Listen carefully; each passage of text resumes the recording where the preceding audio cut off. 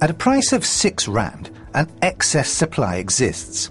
And this excess supply causes downward pressure on the price. And as the price declines, the quantity demanded increases and the quantity supplied decreases.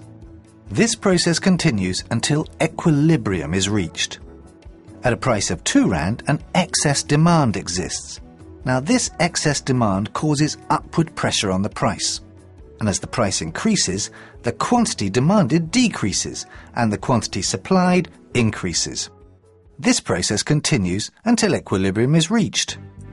To summarise then, an excess supply forces sellers to compete more aggressively, putting downward pressure on prices, which declines until market equilibrium is reached. An excess demand in the market means buyers will compete with one another to get hold of the product, and this forces prices to rise until market equilibrium is reached again. So that's the market model. We're slowly getting better equipped to understand the inner workings of the markets and our economy. In the next episode, we're going to use these tools again. We'll try to find out what lies behind the often erratic and turbulent changes in demand,